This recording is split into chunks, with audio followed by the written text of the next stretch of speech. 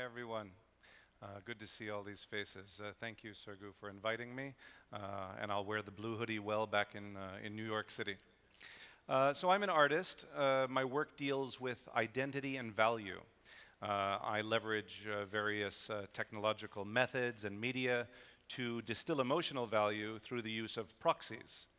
About 30 years ago, 1989, exactly 30 years ago, is when I first identified as an artist. This is to say that I identified with myself. It was an admission to myself and to my friends that I was making art with the intention of making art. Sure, I was making art before, and every 3-year-old makes art, but it was at this point that I realized that the questions that I wanted answers to in life, science and math couldn't answer them away from me, whereas with art, I was able to come closer to a truth that resonated with me. I use, and I have used for a long time, photographic methods to create proxies out of images. An example, for instance, a drop of crude oil is a proxy for life itself. Its very being is the result of millions of years of organic decay. An arrangement of flowers that looks like it's ready to be thrown out actually exists in everlasting life as a reminder to me of the first days of fatherhood. It was a gift for the birth of my first child. A potato, for me, is a proxy for the shared human experience. That's a long story, happy to discuss with you later. But I'm not really here to speak about photography. I'm here to speak about blockchain as a method. But the potato is a good place to start. This potato is titled potato number 345. I think it's fair to say it's the most famous work that I've done. It made a lot of news back in, I think, 2016 because it sold for a rather large sum of money. And from this period, from 2016 to 2018, I realized an alarming trend, that the attention was shifting from the artistic value of my work to the monetary value of my work, which is not ideal. As an artist, you don't want to feel commodified in this way. You know, I started to feel actually something like a currency. So I know a lot of people here live and breathe blockchain, but has anybody here actually bled for the blockchain? Have you spilled blood? Because I have, and I'm going to explain why and how. As a reaction to this commodification of Kevin Abosch, I decided to control the narrative by doing what? By tokenizing myself on the blockchain in the form of 10 million pieces of virtual art, each divisible to 18 decimal places. Mechanically, it was an ERC20 token. And I wanted this to be connected to me in a meaningful way. So my wife, she's a doctor, makes it easy to have blood drawn. You see, there's the blood. Some people are squeamish.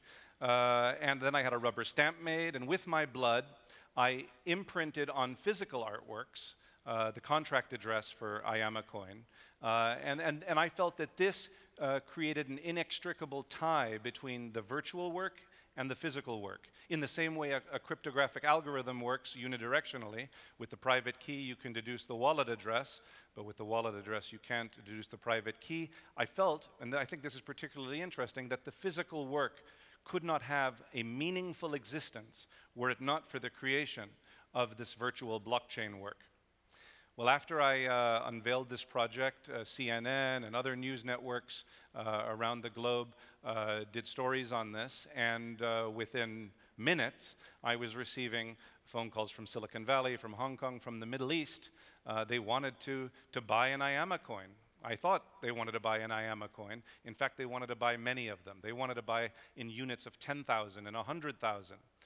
And so the irony wasn't lost on me that I was being re-commodified. They were speculating now on the value of this artist. A friend of mine, a former prosecutor for the Securities and Exchange Commission, was especially amused by this and pointed out, and remember, this is January 2018, everybody's ICOing, Securities and Exchange Commission getting a little tough on regulation, trying to figure out what's a security, what's not a security, and they were interested in the fact that there was no utility to my token. It was not being marketed as an investment, as a security token. It was a piece of art. And were they about to engage an artist who's been making art for 30 years and tell me that the art I made is not art? So it's not the first time I worked with blockchain as a method to make art. In fact, in late 2012, 2013, I became really, really fascinated by the fact that I could create these cryptographic hashes and blockchain addresses, as you know, without limitation, without any chance of collision. Not only did I see them as a really conceptually an interesting store of value, but I knew that at some point that these alphanumerics would serve me to create proxies. And this was certainly my first blockchain foray. A few people have come up to me here and they said, "Are you the rose guy?" And I am, in fact, the rose guy. This photograph of a rose also made the rounds around the world. After my I Am a Coin project, a friend of mine, founder of a decentralized gifting platform called Gifto, Andy Tian, contacted me and he said, "How'd you like to do something for Valentine's Day? Make a piece of art for us, a non-fungible token." And we agreed that that would be a good idea if we gave the proceeds to charity. We did, to the Coder Dojo Foundation, which was an open source, is an open source platform for teaching children all over the world how to code. And so I turned to a rather trite, cliche symbol of love, the rose. And again, the news was made when 10 individuals came together to buy this work for $1 million worth of cryptocurrency. But what they didn't realize is that it wasn't a photograph of a rose. It wasn't an NFT even attached to a photograph of a rose. There was no visual or physical component. It was literally just an ERC 721 NFT. And so I actually was doing a press tour here in Korea around it, which this was really something, actually. After 2 hours of explaining that this work had no physical or virtual manifestation, I still had journalists coming up to me at the end saying, "So does the actual coin have a picture of a rose on it?" At which point I almost passed out from disbelief. But I met crypto traders here, big players in Bitcoin, and they said to me, "But if you can't see it and you can't hold it and you can't put it on the wall, yeah, how is this art? And where's the value?" Which I thought was crazy coming from people that buy invisible coins. And then conversely, the art world, they were like, "Oh yeah, nice picture of a rose. Oh wait, there is no picture? It's nothing? Oh, that's really cool. But what's with these crazy people who buy invisible coins?" So that disconnect I've always thought very interesting. And this is the real value that I get out of doing this sort of work, is trying to better understand how and why we value anything at all, which is sort of at the core of the whole world of cryptocurrency. So in playing with this notion of how the public engages with value, this is a work called "Stealing the Contents of This Wallet is a Crime." This is a work I put up on social media, and as it says, if you look, you don't have to be a rocket scientist to figure this out. The top alphanumeric is the wallet address, the bottom is the private key. I figured it would take 10 minutes before the contents were taken. What were the contents? I put 100 IAMA coins in there, so pieces of me. But it didn't take 10 minutes, it took 5 days. 5 days of people taking little bits out, even putting some back in, weird numbers like 0.666 IAMA coins, they were playing with it. But ultimately, after 5 days, they were all gone, and which made me think that, one, an art crime had taken place, they were duly warned, and second, because they were pieces of me, I would argue that it was a kidnapping, something considerably more disturbing. So I actually never really cared about cryptocurrency. I've been deeply involved in blockchain technology from the beginning. But I did start to care about cryptocurrency when people started paying me for it, exchanging it for my art. At that point, I started to engage with the crypto community at large on social media, and I came across this fantastic notion of the Lambo, the Lamborghini. It sure seemed like there were a lot of people out there who, when they make that $1 billion, were going to rush out and buy a Lambo. Hashtag Lambo, everybody's heard of hashtag Lambo, right? And I thought that was vulgar. But what I came to realize was this wasn't vulgar at all. It was a playful declaration to their tribe that they were part of this insanity, this crypto zeitgeist that was occurring. And I think 20, 30 years from now, we'll look back at it and see this. And I wanted to encapsulate this in a work of art. So if the Lamborghini is this proxy for success identity, and hashtag Lambo, I decided I'm going to make another token called Yellow Lambo with a total supply of 1, not divisible. But unlike some of the other works where the token is the resultant output, it's the final artwork, this served as an intermediary proxy, which then informed the final artwork, which is a 3-meter wide neon sculpture of the contract address for the Yellow Lambo token. An interesting footnote is it sold for more than the cost of a Lamborghini Aventador car. One of the highlights of my career, in fact, and this last year, I was invited to show some work at Russia's Hermitage Museum next to Rembrandt and Friends.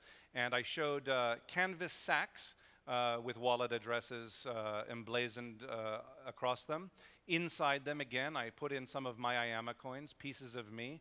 I threw away the private keys in this case, so forever they were in a state of purgatory. This piece was called Personal Effects. And there was a press conference with the director of the Hermitage Museum. The journalists came up, and there's always one who has to ask, but is this art? And I love the answer from the director of the Hermitage. He said, it's in the Hermitage Museum, it must be art. One of the most satisfying projects that I've realized was called Priceless, with my friend and fellow artist Ai Weiwei. In an effort to bring some attention to the refugee crisis around the world, we embarked on this project. So one of the things I realized with this journey is people's complicated relationship with value. From the moment we come into this world, people try to ascribe value to us. They say, that boy, he's so full of potential, that girl, she's worthless, and it's completely perverse. And if you think people have a complicated relationship with things they can ascribe value to, imagine how complicated it is with things that are priceless.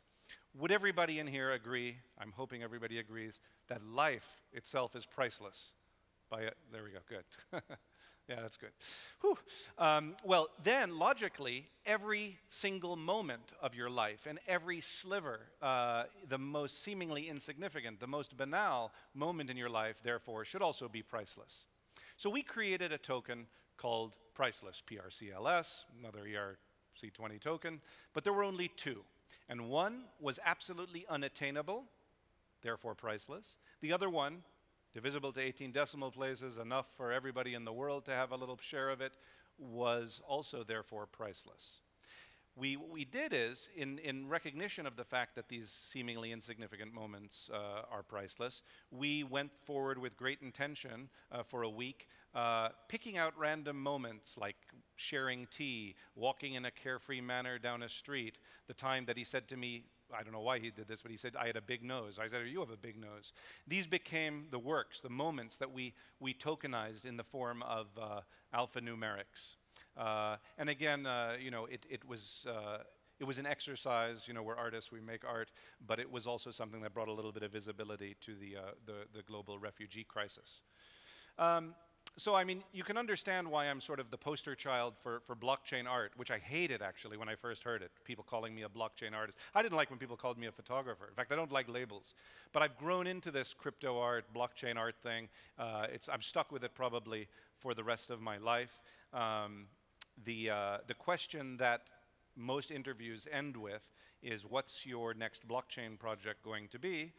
To which I usually say, I don't know if I'll ever do another blockchain project, knowing that I probably will. And so the question today is, what is my next big thing? Well, there is something I've been working on for quite some time now, and I'm very excited to announce it here. I've never announced this publicly. We weren't even going to announce it really in a big, splashy way, but it's called Blockchain Films. We say it's the future of film production, finance, and distribution. Essentially, we're going to be producing a slate of films. Film financings taking place via private equity and a token sale and token swaps with partners. There's going to be membership entitlements for token holders that speak to future value. Distribution of the films is going to be a hybrid of blockchain empowered VOD, video on demand, and conventional distribution through cinema. 25% of the films we produce are going to be franchise focused, meaning there'll be sequels. 50% of the production slate science fiction, because I think science fiction, I haven't even been traditionally a science fiction fan, but I've grown into it because I realize how vital and how important science fiction is to inspire scientists of the future. Very ambitious film production schedule. We're going to do 4 films in 2020, 3 times as many in 2021, and 16 films in 2022, which will certainly put us as one of the largest film studios in the world. Yes, we will be doing Korean films too. Thank you very much. Yes, playing to the crowd, but we will. Our first film is actually a Korean language film shot between Seoul and New York, most of it in New York, and that's it. Thank you very much for having me.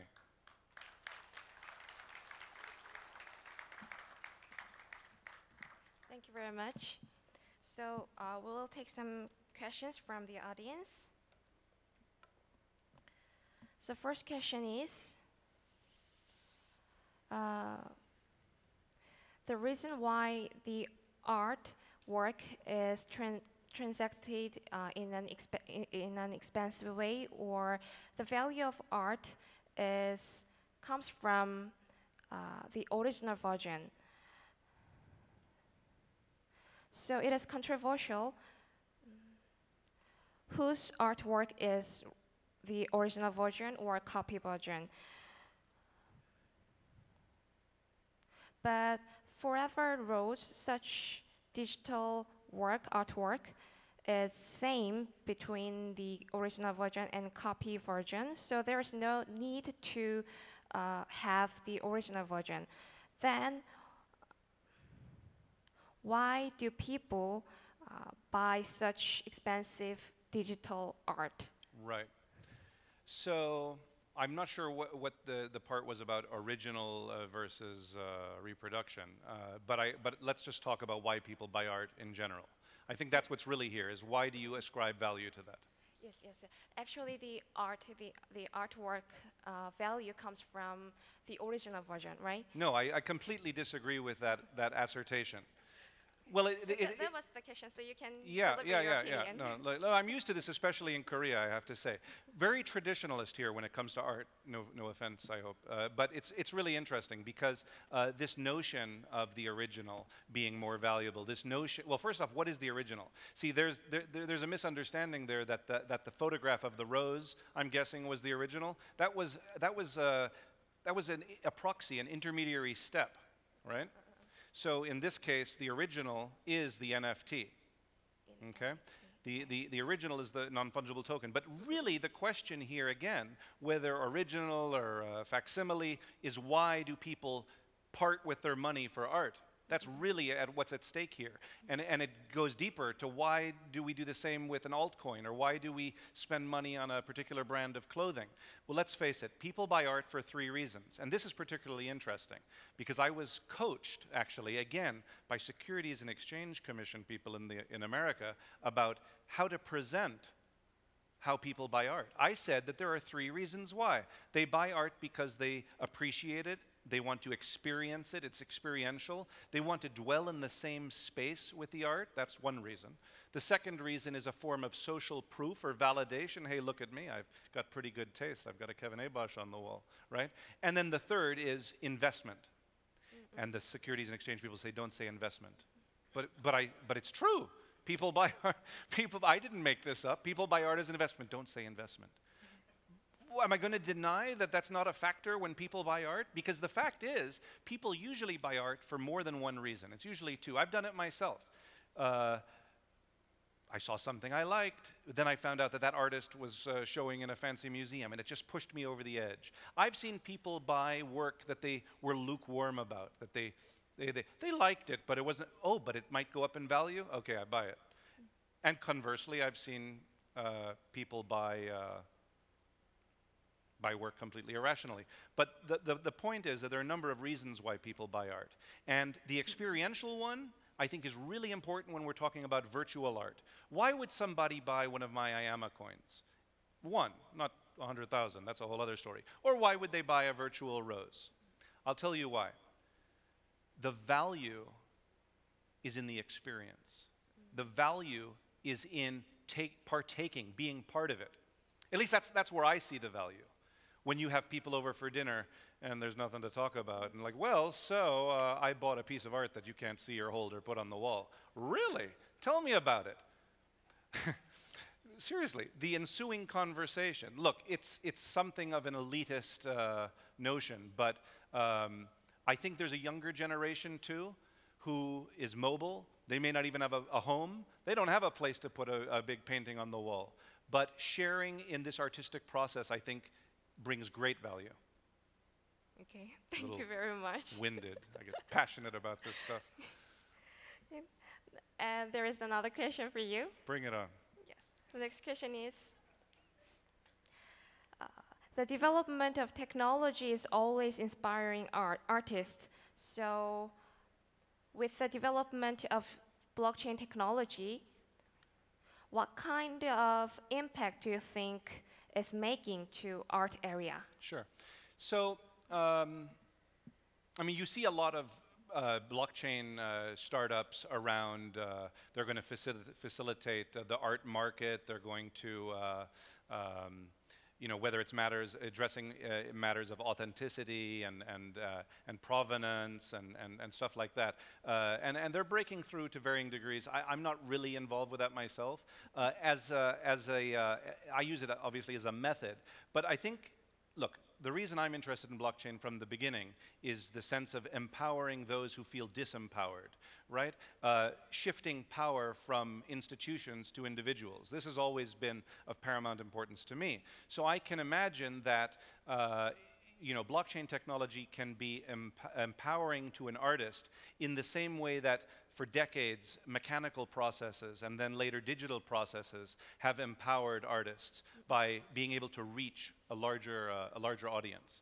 So in that sense, I think a blockchain technology will only continue to empower creatives. Yes, that is ideal. And next question is, in terms of the issue of token, there is ERC which can be dividable, and another one is ERC 721 which cannot be dividable. So to make a artistic concept, what kind of interpretation do you use? Well, as I showed, I've used both. They serve different purposes. There are new protocols on the horizon that, I mean, functionally, for me, they work in a similar way. Mm-hmm. If you're going to tie a physical or visual asset to a token, probably 721 makes more sense. Okay, thank you very much. And next question is,